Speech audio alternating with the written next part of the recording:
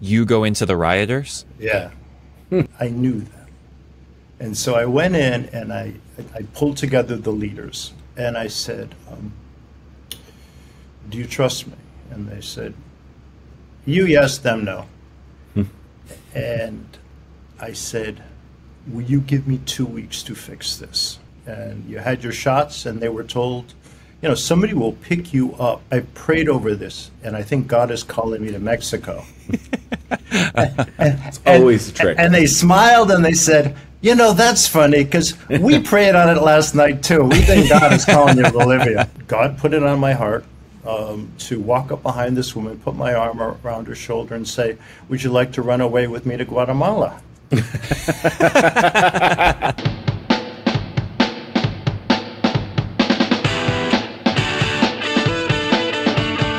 So, Casey, I have a question for you. Actually, Sure. It's a two-parter. Okay. Do you believe in aliens? And I like where this is going. if aliens exist, would you go on mission to their planet?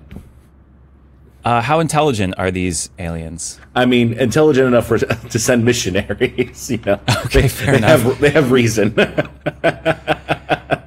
Yeah, so I love space, and I love the idea of space, and I love the idea of exploring space, but I just don't want to be the one doing it. Gotcha. And also, I don't even want to go to, like, Colombia. So I don't know why I would go to some far distant place. Learning languages is already difficult when it's Spanish, and I already kind of know it, so I can't even imagine learning an alien language. Oh, but man. should we? Yes, we should, and I think we should baptize them, and we should, you know, teach them about our Savior. I mean, I'm all in favor of it. I would go in a heartbeat. I'm not sure they would take Yeah. me, but I would volunteer to go. I don't know if I could do space food. It's just, it's not my thing. It's probably horrible. It's probably absolutely Also, I've seen horrible. Interstellar one too many times, which is once. So I don't know if I can handle that. Yeah, by the time you got there, everyone you know might be gone. That is kind of depressing.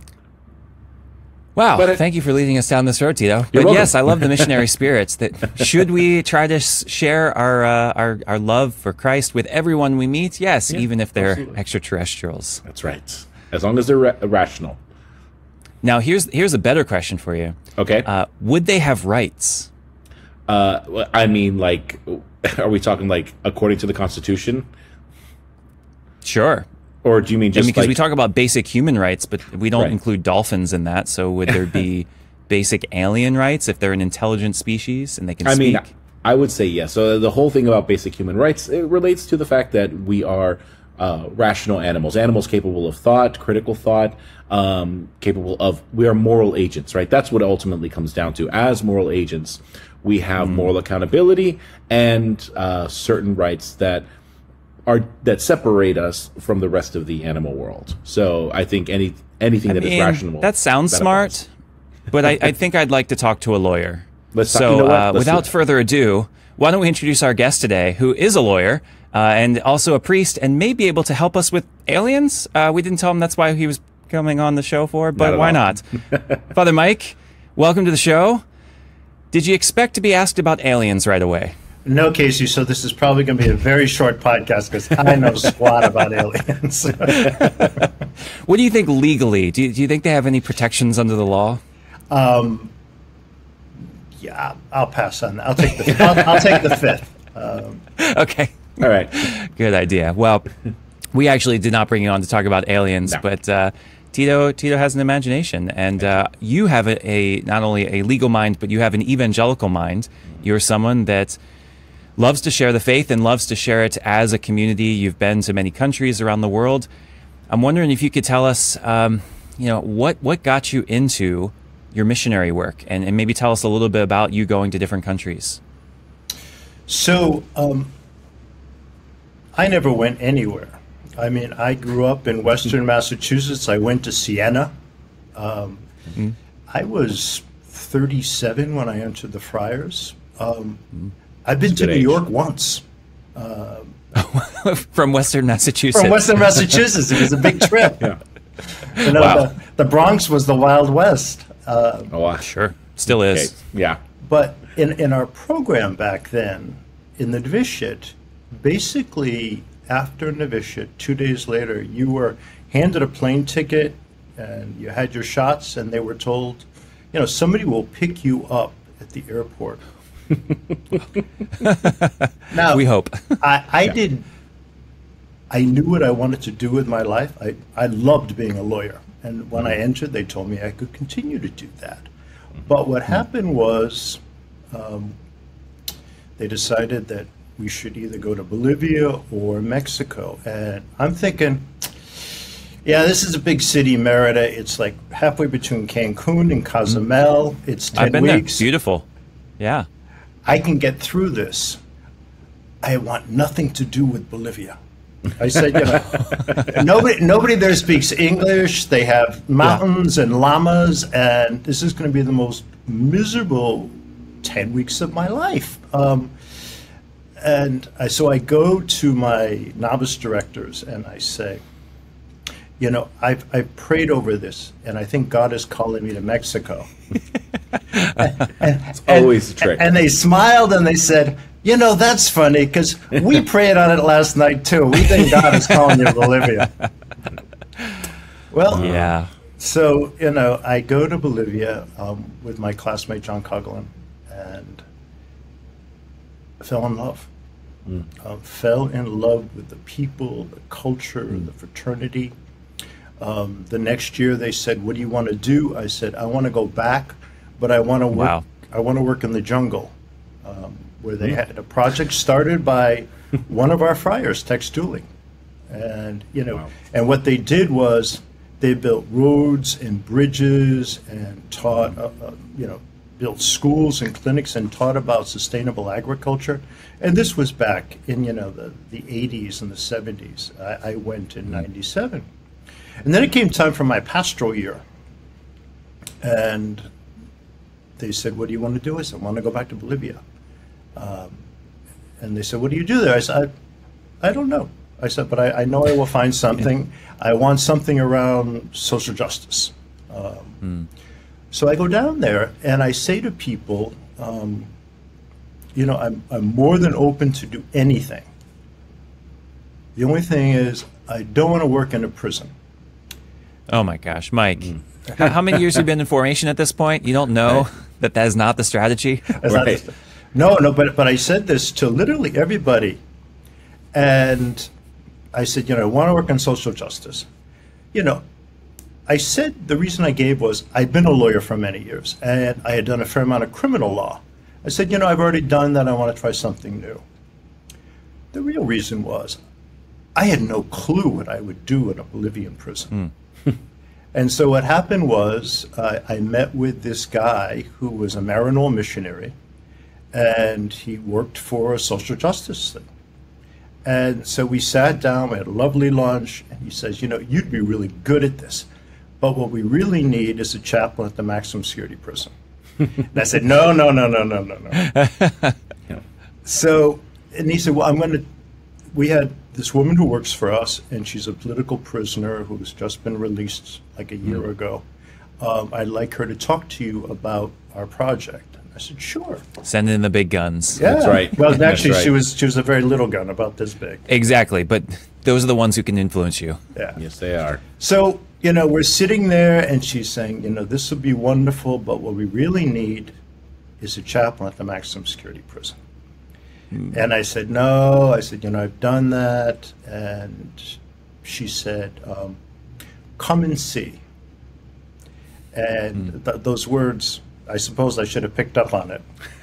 Yeah. And I said, well, I'm very busy, and I wasn't at all. She said, let's meet me at this plaza when the bus goes by. I'll pick you up at 9:30. So I'm going, this is going to be awful. And I walk, and I'm waiting there at 9:30. The bus is not there.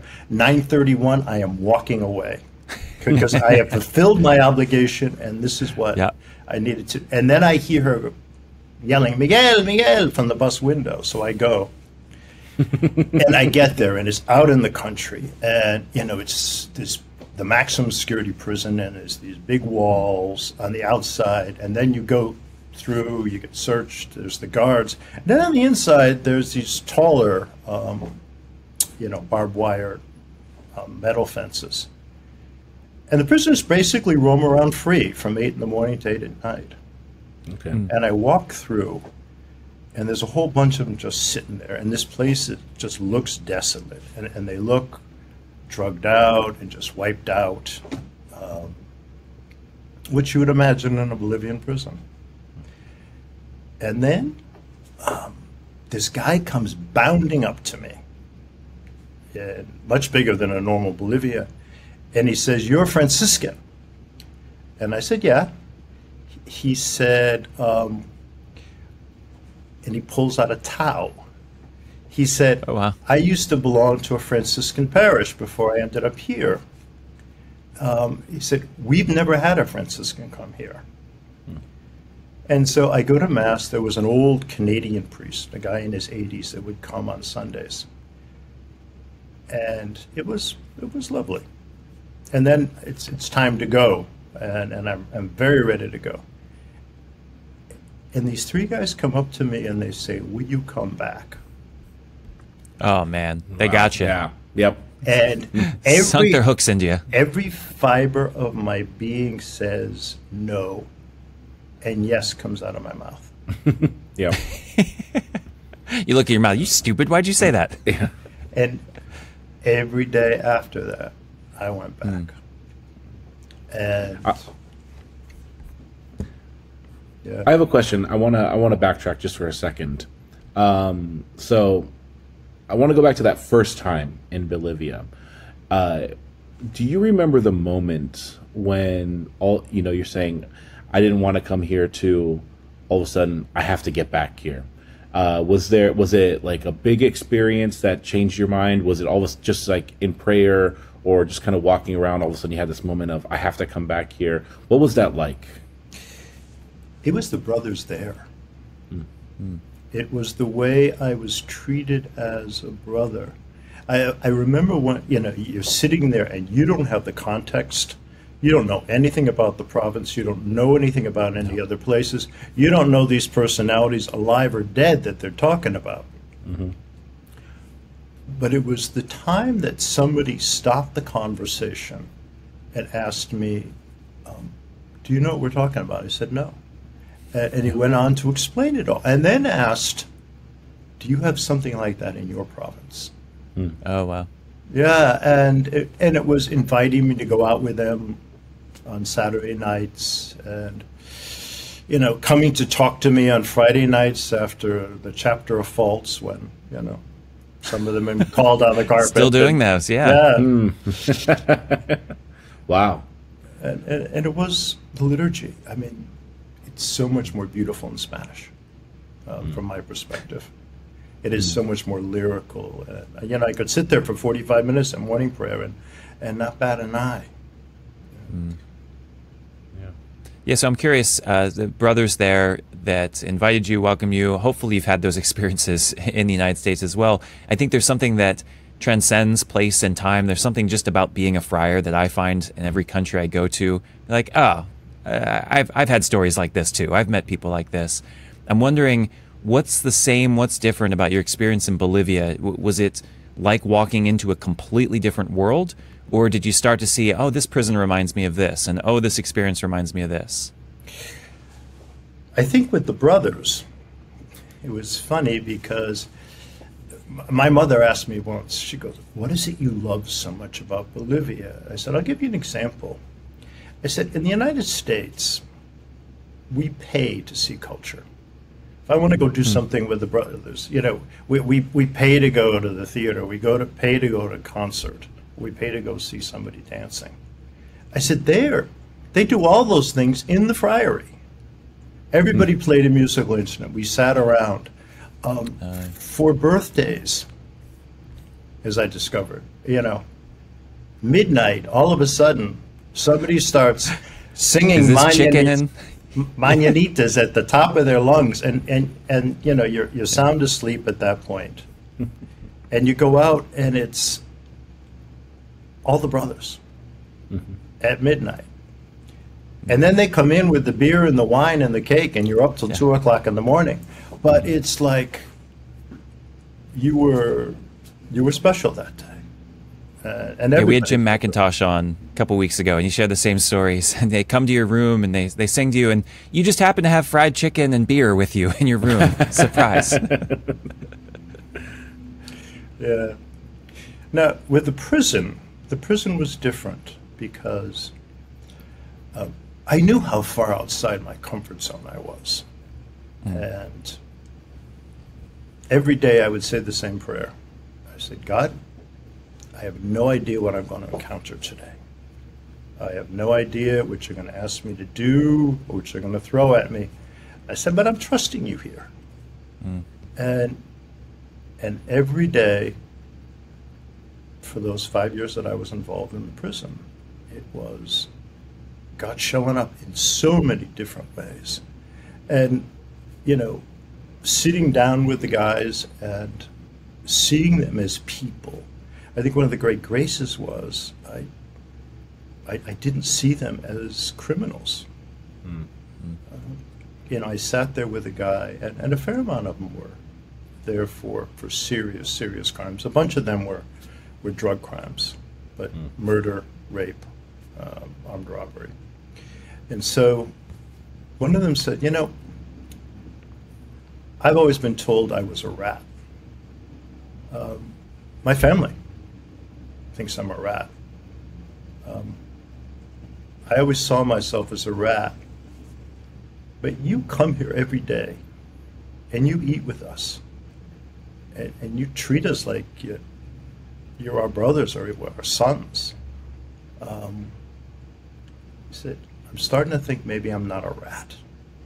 And it was moments like that, and it was also discovering that what they really needed to do was to discover a sense of worth in a prison that most of them had nothing to do. And so over the course of those 5 years, we developed a series of workshops for them to create things.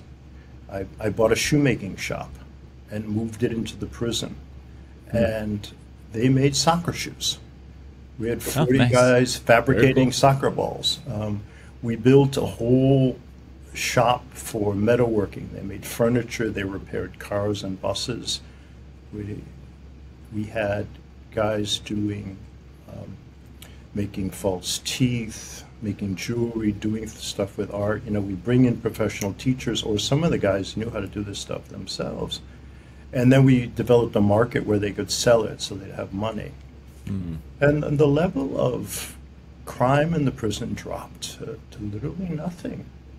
So much so that by the end of the time, the government came in and, we had a big celebration and declared it a model for what was possible for rehabilitation. But it was them. It was them seeing in themselves the ability to move beyond what they had done. It's amazing what dignity can do for people Yeah, who've never Thinking the experienced same it. thing. Yeah, I was thinking the same thing. Give people dignity, give them a skill, and watch what happens. I mean, it's the same not only for prisons, but it's corporate life. I mean, what they found in studies is that people do not respond to getting a pay raise. They respond to getting their voices heard. And if you feel like you have a worth to the company and you feel like you're accomplishing something, people are willing to do incredible work. But you can get paid so much money, have a great corner office, and hate your life. And it's just crazy to think that, whether it's a prison or corporate life, it's the same thing. Am I worth something? People are people, no matter their circumstances. The same things matter to us. And I think that there's something beautiful about the fact that you're able to tap into that, even in a place like a prison out in the country of Bolivia, in the countryside of Bolivia. So I'm curious, and it sounds like a wonderful story of rehabilitation and kind of transformation. You'd said earlier it's kind of what you'd expect from a Bolivian prison. I don't expect anything. I don't know anything of what to expect. What I would sort of expect is that it's probably not well run or run at all. It's just kind of walls. Is there a lot going on there normally? Before I got there, there had been a lot of corruption. There had been riots. people have been murdered in the riots. None of that happened while I was there. There was one time when I went to prison, and I could tell by all the army cars that were there that something was wrong. And I walked inside, and I said, "What's the matter?" We had very little water in the prison, and Catholic Charities had drilled a pump and were willing to do it, but all that the government needed to do was connect up the electricity to the prison. And it was like 800 meters of electrical cable. And they laid it one night, and it was stolen. Oh my gosh. For the copper. Yep. Yeah. And what happened was the government says, "We don't have the money, we can't pay for it." And the Catholic Charities said, "We don't have the money, we can't pay for it." So the prisoners were on the verge of rioting. And so I go in and I said, "Why are they doing this?" And they explained everything to me. And they said to me, "Will you go in and talk to them?" You go into the rioters? Yeah. Oh my gosh. Jeez. Did you have a martyr complex? But I knew them. I knew them. And so I went in and I pulled together the leaders. Because when we would do these projects, we would have the leaders every year sit down with me. Okay, pick 2 projects. Who's going to manage them? Let's come up with price points and do all this. So I knew the leaders well. And I said, "Do you trust me?" And they said, "You yes, them no." And I said, "Will you give me 2 weeks to fix this?" And they said, "Yes, 2 weeks." And I'm thinking, what the hell am I going to do in 2 weeks? This is as I'm walking Did you have a out. plan? Yeah. No, but 2 weeks sounded like a nice number. So at that The point, plane will be delayed another 20 minutes. Right. at that point, I was running a program for Latino vocations back in the States at Camillus, 8 months out of the year, and was 4 months out of the year in the prison. So I get on the phone with Larry Hayes, and I said, "This is how much money I need. Can you take up a collection at the parish?" Because the people at Camillus knew me and they knew what I was doing. And so I don't think I've ever prayed so hard in my life. Yeah. Larry sent me an email Sunday night. He said, or Monday morning. He said, "You have your money. You have 3 times what you asked for." Oh my gosh. Jeez. And so there was no riot, but it's just, I have never felt so close to God as those 5 years, because I knew that I wasn't doing this stuff. This was God, the make me an instrument of your peace thing. But my prayer life has never been as good as it was then. My sense of utter dependence.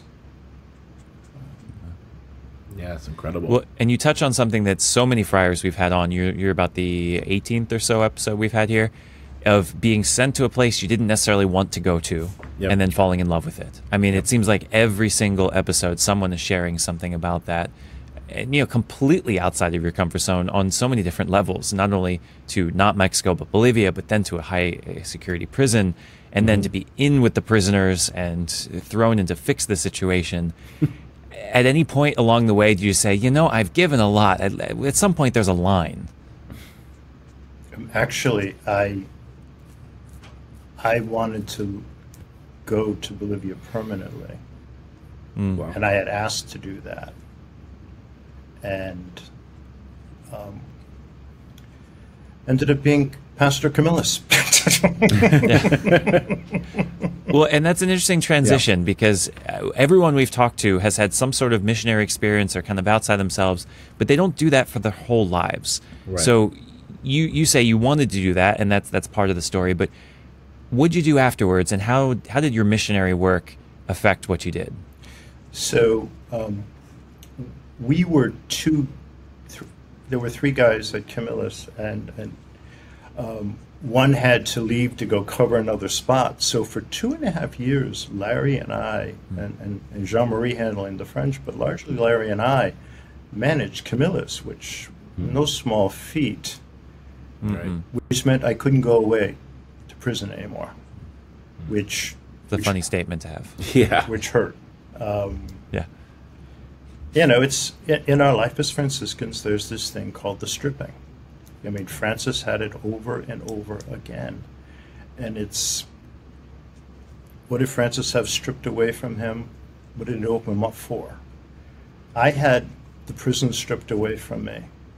But what it opened it up, for me anyway, was I talked to a friend of mine. I said, you know, let's go on vacation. He said, what do you want to do? I said, I don't know.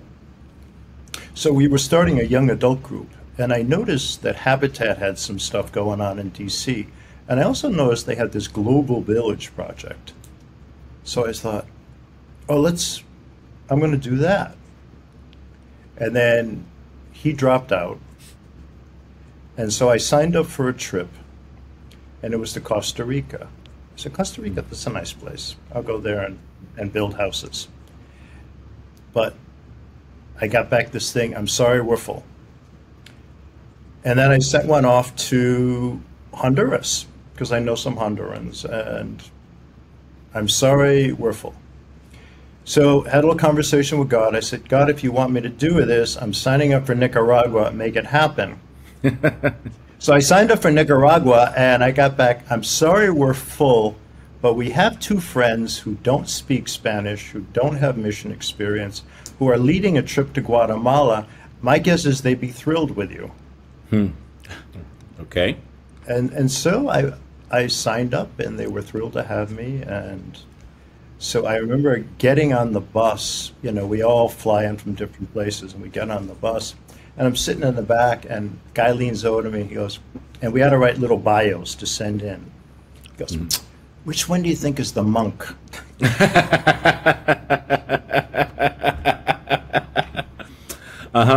Yep. Did you know? I had a clue. What was his reaction when he found out it was you? Oh, no, he thought it was hysterical. He thought it was hysterical. Probably not what they expected. No, and it's not. And it's why I don't immediately tell people, because you want to get to know as a person. And But what I did was I really enjoyed the trip, and I thought, if you were to package this with a Franciscan retreat, this could be amazing. Because the extent of the spirituality, even though Habitat is a Christian organization, was, we read, a grace before meals. And then, hung around the pool at night drinking beer. It's very Christian. Very Franciscan as well. It feels very I wouldn't say feels very Franciscan. And so I decided to create that thing, which I called St. Francis Builds. And we launched it in Guatemala in 2006. And we have been to 12 different countries building houses. We have done a fair amount of hurricane reconstruction in Texas, in Puerto Rico, in North Carolina. We do it multiculturally, we do it multi-generationally, because it gives us the feel of the church and mission. We do prep in terms of having people understand Franciscan spirituality, Franciscan spirit of mission. We talk a lot about the stripping from that perspective. And this past year, we have focused on educational building. We had done some in Nicaragua when I took a very young Casey Cole and 5 other classmates. That was the first time I'd ever left the country. To build a school in Nicaragua. The schools we build in in Oaxaca, where we're building now, we have built, I think I figured it out the other day, 66 lay people, 8 friars, and 5 communities have built 5 schools this past year. Wow. And, That's a lot. yeah, no, and it's been wonderful. It is the best part of my life. And I think it's a perfect combination of your personality, and we'll get to what we alluded to before of you being a lawyer, but you have a Franciscan spirit and someone who wants to love and to care and to go out into the world. But you're also not a guy that's sitting in the garden with the bird bath. You're someone who has a sense of organization and order and mission, and I very much admire that about you, because not all the friars are like that. And so do you struggle with that sometimes, or where's that sense of wanting things to be a certain way come in and getting it done? Oh, because it's big what you've done. I mean, you've created a whole organization in ways. yeah, but it wasn't. It was never the intent. It was start this first thing, and there were 12 of us, and I remember my co-leader was this middle school teacher who had just retired, and God put it on my heart to walk up behind this woman, put my arm around her shoulder, and say, "Would you like to run away with me to Guatemala?" And she goes, In habit or out of habit? "No, I was coming out of mass." And she said, some stories. without missing a beat, she goes, "Well, I'd have to check with my husband first." But this is how God works. This is the woman who would co-lead with me the next 20 trips, all to foreign countries. And she was the perfect yin to my yang. Yeah. Yeah, it's a big tent with the friars.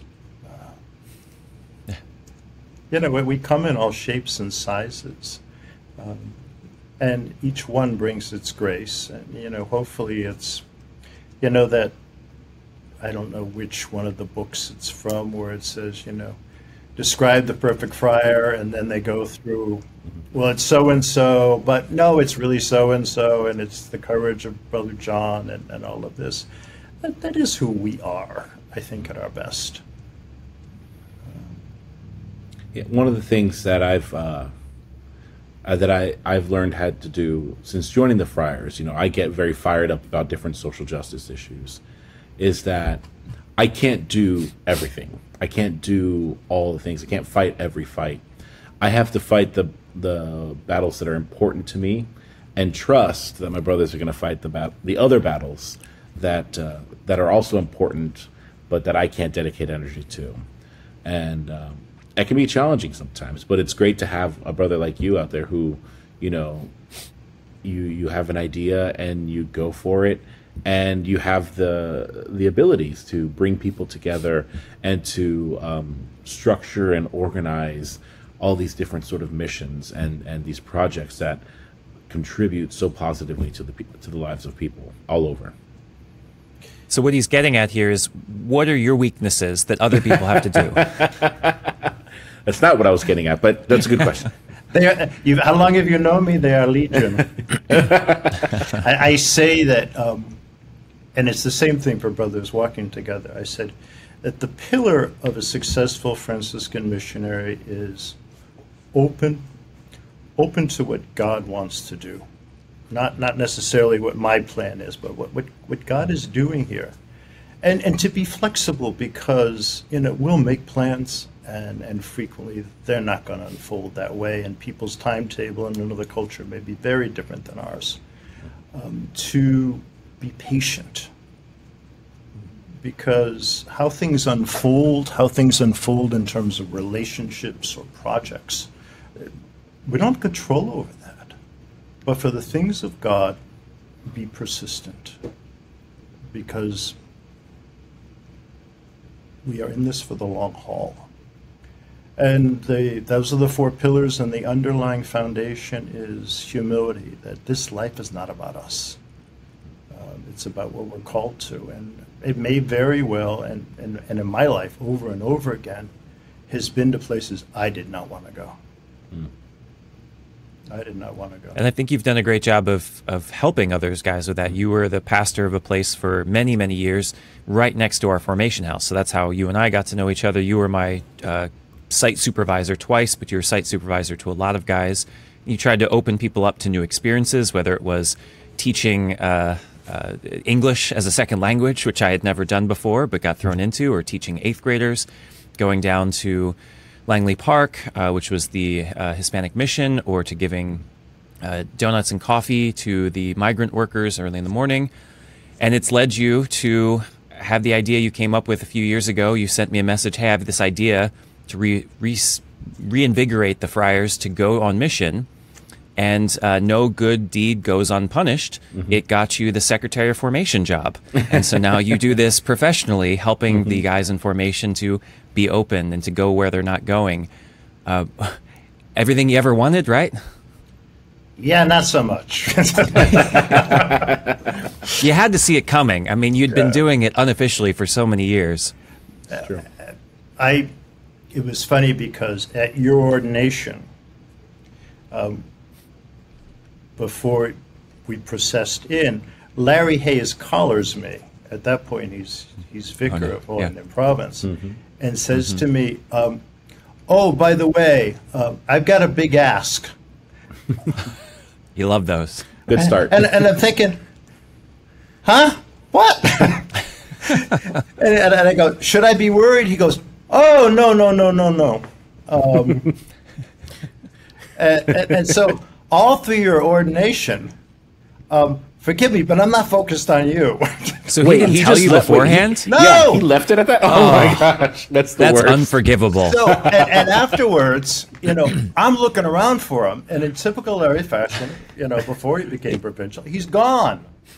Yeah, he's a super introvert, just too many people. Yeah. Oh, so gosh. we were actually doing hurricane reconstruction in Tarboro, North Carolina, right after I left from your ordination to go out there. And we were replacing a roof.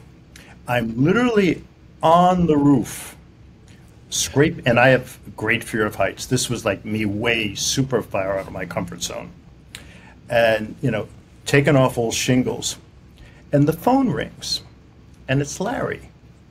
And he says, are you busy? Can you talk? I said, actually, yes, goodbye. I said, Larry, I'm ripping a roof off. I said, but your little comment on Saturday has me a little concerned. I said, if I don't fall off in the next 20 minutes, I'll call you back.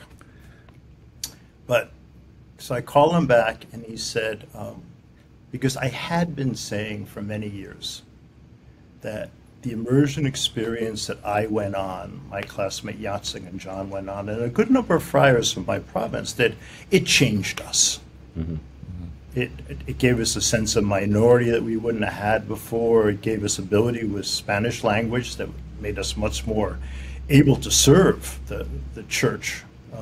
It gave us entree into immigrant communities that were one of the great richnesses of all of our lives. And I said, and we stopped that. I said, we need to start that up again. He said, you remember when you said that? He said, we have a program. We want to call it Brothers Walking Together.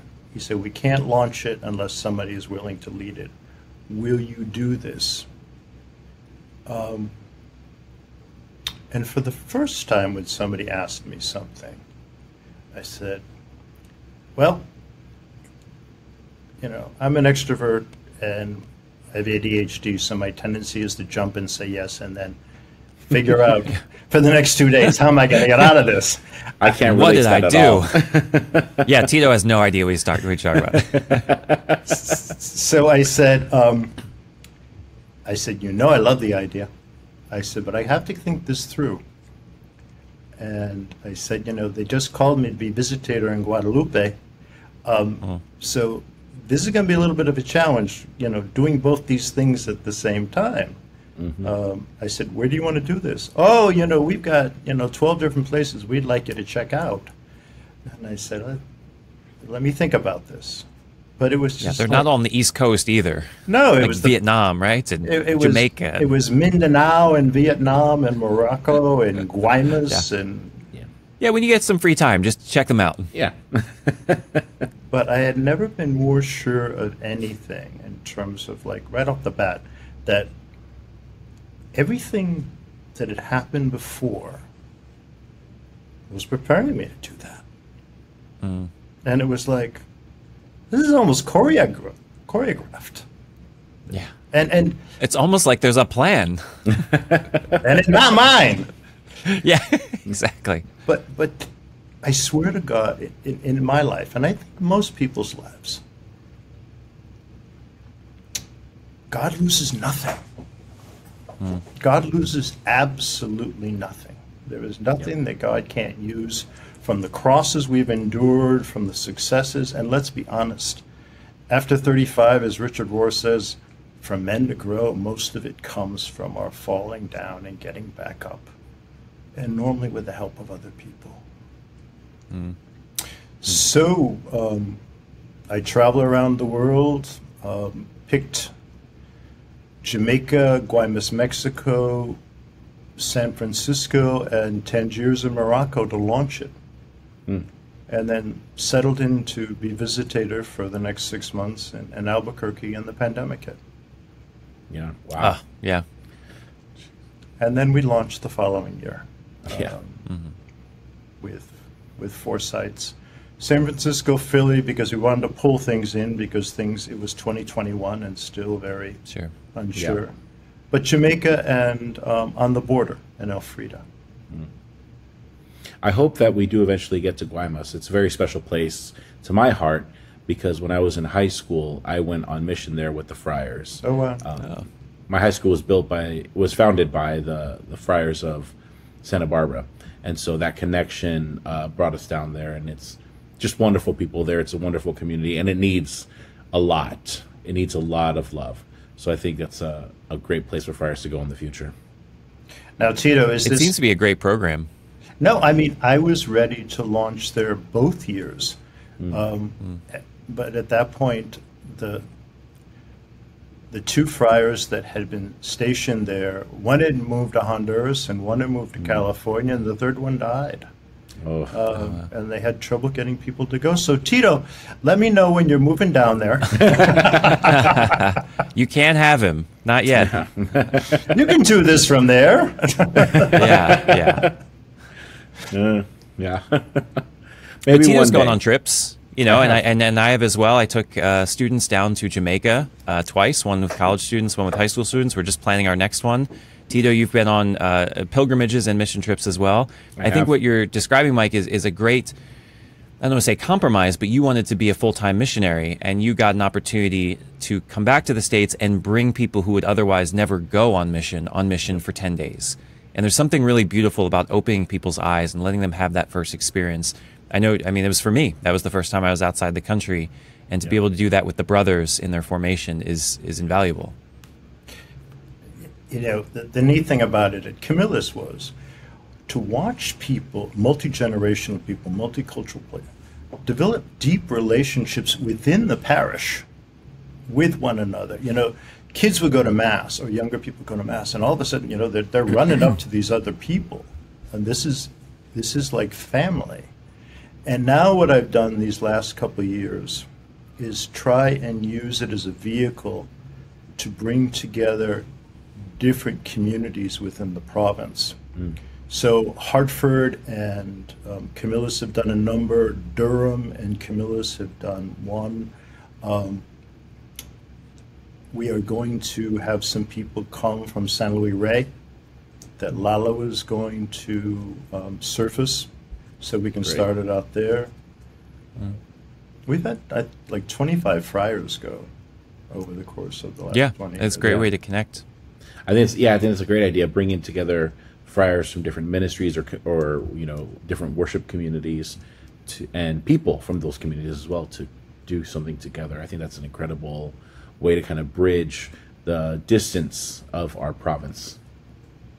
Friars from so many different religions all in one place. It's beautiful. You'd be surprised. Yeah.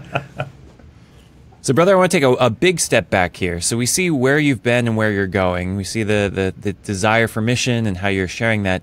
How were you missioned? How do you go back and you're a lawyer? You know what?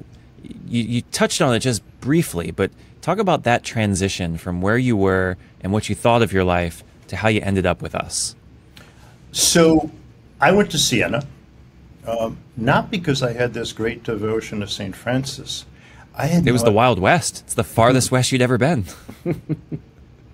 No, Cooperstown. Oh, okay. That's another hour and a half. Yeah. But what happened, I grew up, we went to a novena every year that was for Francis Xavier. I had no idea. Wrong Francis. Wrong Francis. Well, for somebody who's ended with their life with missionary, maybe not. Oh, sure. Yeah. True.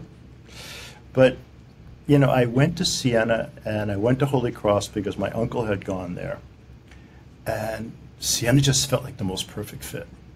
Mm-hmm. It's like, wow, this is the only place I want to go.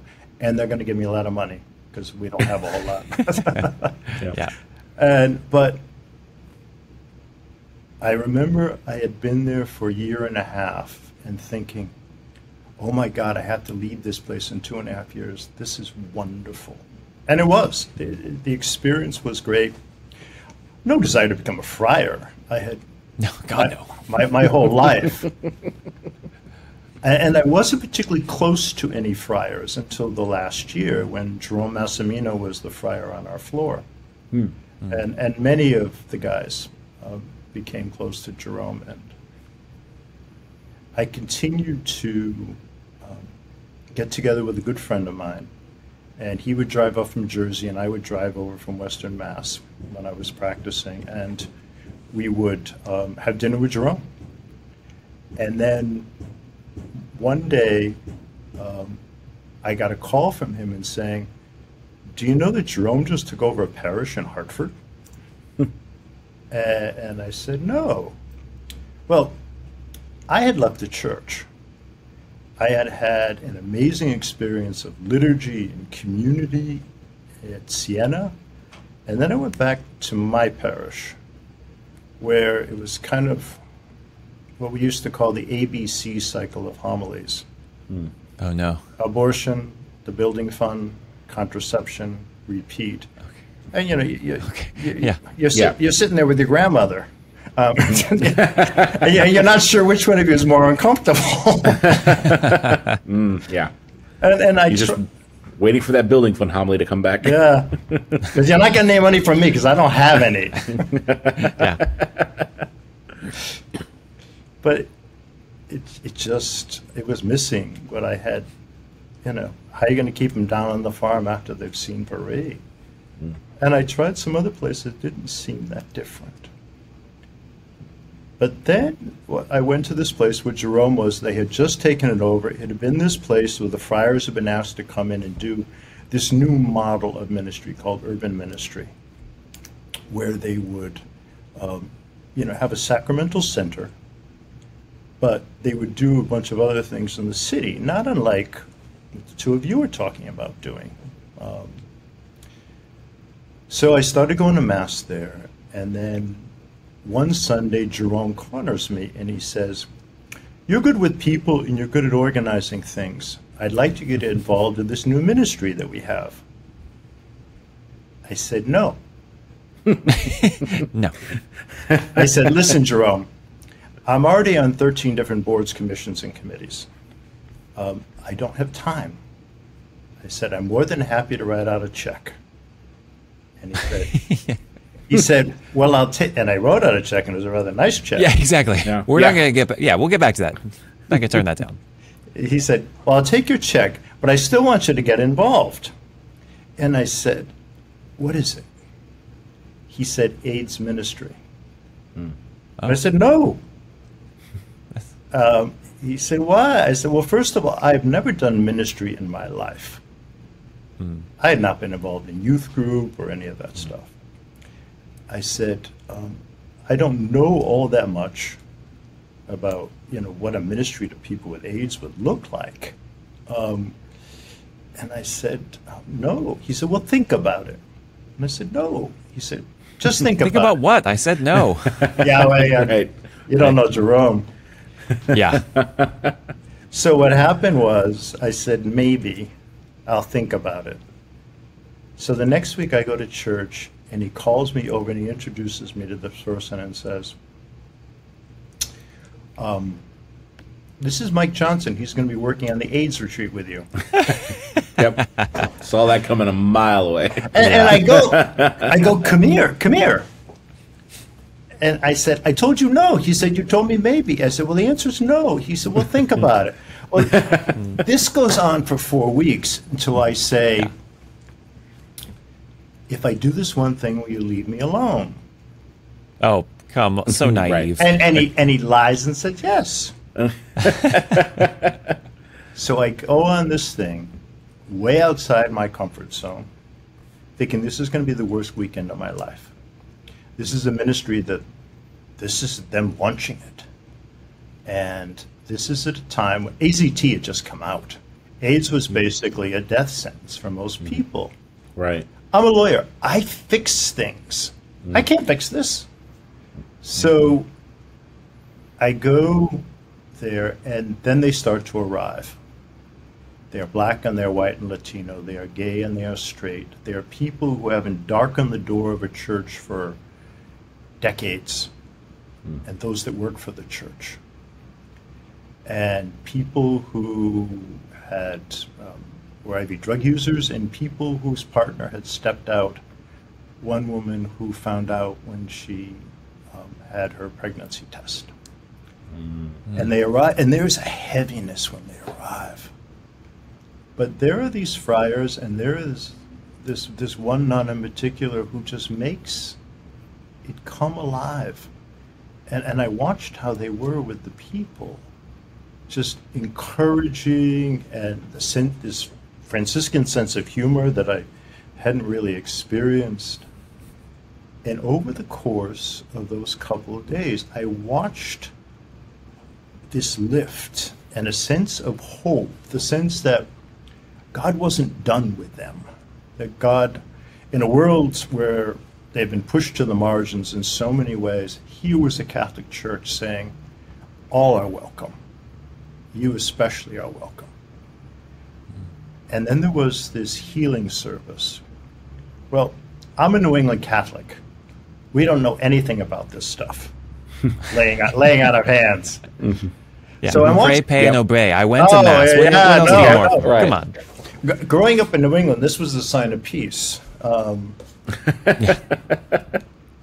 I'm sitting there, and there's this guy in front of me, and there's nobody on either side of him, and all of a sudden, it is pretty powerful.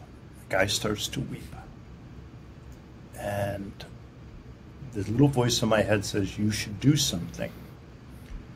And then the normal voice that I normally listen to says, "You just stay where you are, and you let somebody that knows what they're doing take care of it." And the debate goes on back and forth, and then all of a sudden, I feel myself getting up. I go down the end of the aisle, I go back, I sit down next to him, I put my arm on his shoulder. I don't say anything to him, I don't look at him. He stops crying, I take the hand back, it's over, I just go. End of the weekend, everybody's saying goodbye, and it is marked the difference between how people came in and how they went out. And this guy comes up to me and he says that this has been one of the most important weekends in his life because it gave him hope. It told him that there was a place where he was treated just like everybody else and that he was loved for who he was.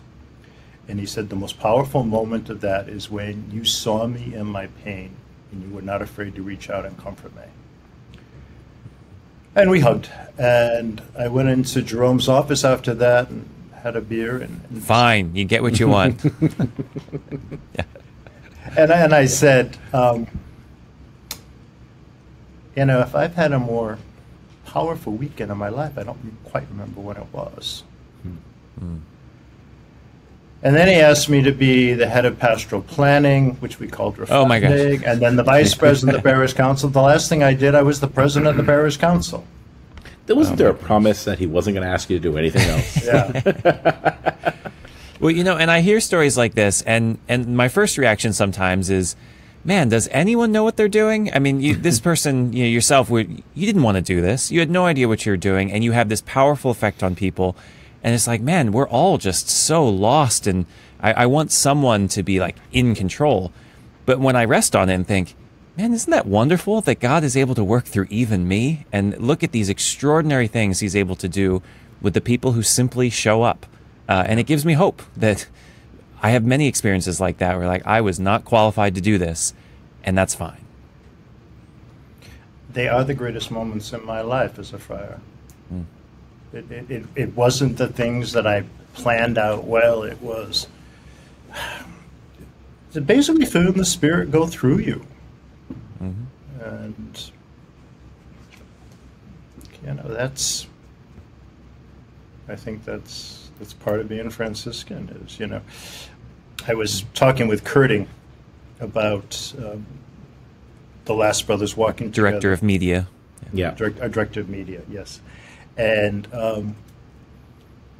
I was talking about creating a video about brothers walking together, and I said, I would call it Adventures with the Spirit, because our life, when it's well lived, it's what it is.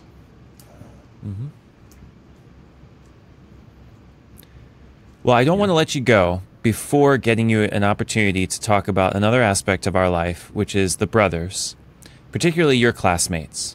Because talking about people who don't know what they're doing, being thrown together in a diverse group of people that are from all different parts of the world, and you have an eclectic bunch. You've mentioned them, you've alluded to them. Tia and I are thinking of stories in our heads because they are just interesting folk, yourself included. What was it like, maybe just your postulancy or going through formation with these different guys? Do you have a favorite story? I have a few stories that you've told, but I'm curious what yours is. I remember the day I walked into the Bronx, my very first day, and they dropped me off. I was the last one there. And I remember walking into the rec room, looking around at this crew of, we were 8, thinking to myself, who the hell am I going to be friends with in this group? Not that I was judging or anything. Right. No. Who do I have anything in common with? You know? Yeah. So what was the answer? Well, let's see. You got the short redhead from Queens who went to night school. It's not so red anymore. Who went to? Yes, that's true. Who went to Hunter College? You had the young Polish guy who is going to have a movie made about him for all the crazy things he's done in life. And those are the ones who survived. Right. Yeah. Which is nice because there's 2 of them that I still stay in touch with fairly regularly. But Jacek and John, you know, it was funny, in our class we had those that were more on the traditional side, we had those that were in the middle, and we had those that were more on the liberal side in terms of the church. One survived from each group. And we all moved to the middle, except for maybe Jacek.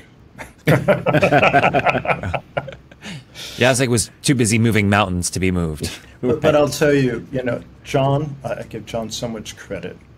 You know, John has gone to places as diverse as Camden and Irenaeus. You know, he's gone to Macon, you know, he's in Pompton now, but he also was at UGA. He almost died in the jungle. Got stung by something or whatever, complained that Jacek was a block or 2 ahead of him in the jungle and he had to slow down. A block or 2 ahead. Hey, when your life is a city, that's your frame of reference. You don't want to go on a hike with Jacek. It's not going to end well. He will probably have a spear in one hand. I remember Jacek's passion for justice, peace, and integrity of creation has, from the day that I met him, I would tease him. I learned that, sometimes you don't tease people that are bigger and stronger than you. In a moment of pique, I called him a Polish tree hugger. He literally picked me up and shook me. And, I remember Mike Tyson screaming, "Put him down, put him down." The Friar, not the boxer. Right. Right. Well, right. I apologized 2 days later.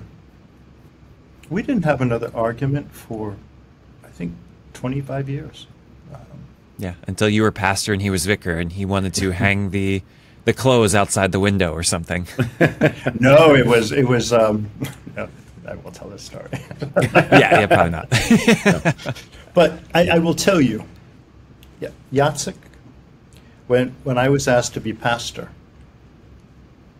it was just Larry and I told John O'Connor, I said, I'm not doing this alone, just the two of us. I can't. I've never been a pastor before. Mm-hmm. And Jacek, who wanted to do something else, came to Camillus to support me. And that, to me, is what a brother does.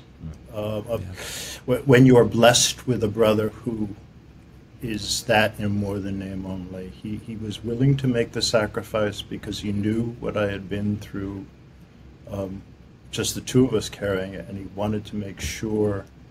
And he had a huge impact on the parish in terms of totally transforming it into a parish that was deeply committed to justice, peace, and integrity creation, more than any other place in the province, my legacy province, and maybe any place in our new province.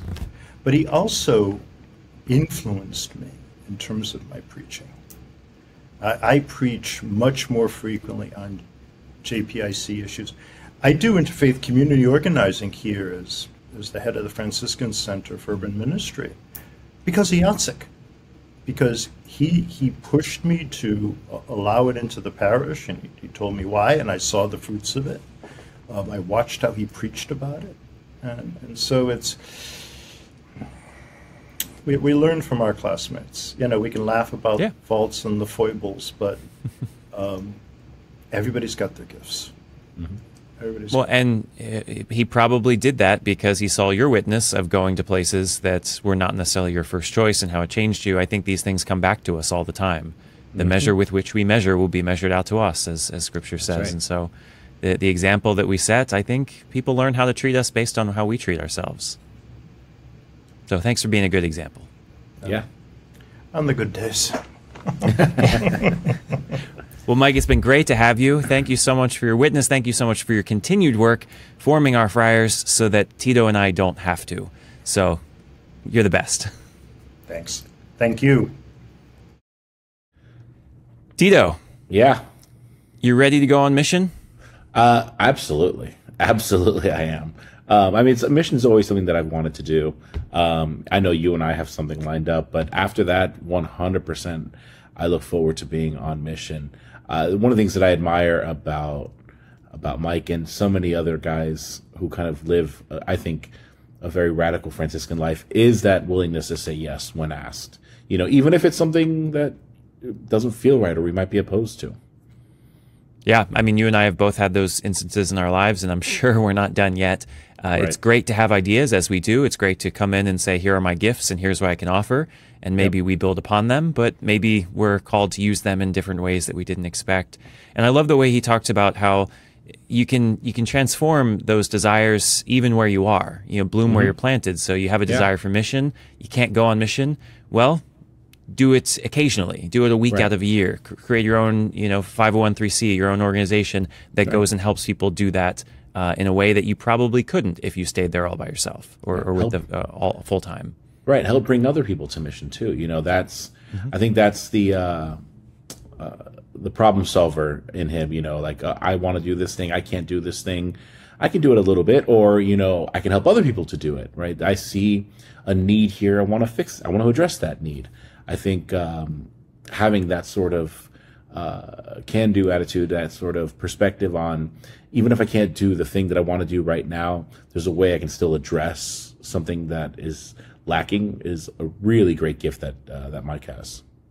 Yeah, and the adaptability of the Franciscan charism, that Yes. you're not going to live in the same place forever, and you can bring so many different skills and gifts to different places, and be influenced by different people.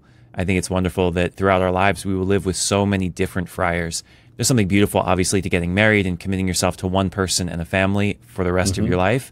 But there's also something beautiful and, as we both know, extremely challenging about switching every 3 or 5 years. To new brothers to love, and new brothers to tolerate, and new brothers to learn from. That's a wonderful thing in all of its rough edges. Yes. You get moments like he had with brothers who, you know, will stop what they're doing to help you out, or stop a conversation to say, are you following? And do everything that they can to either support you or include you. And then there's times where brothers, you know, don't do that. But that's true of any family. You know, there are those people who excel at caring for others and making sure everyone has a voice. Yep, and I think the best lesson we learned from this is that we are not always the main character in every story, right? That's And right. when you're not the main character, you still get to be a minor character, and that's pretty great. Yes, We it thank is. you all for listening. We thank you for supporting the Friars in all that you do. We hope that you might consider being a minor character one day. We'll have more episodes coming up in just a few weeks. Peace.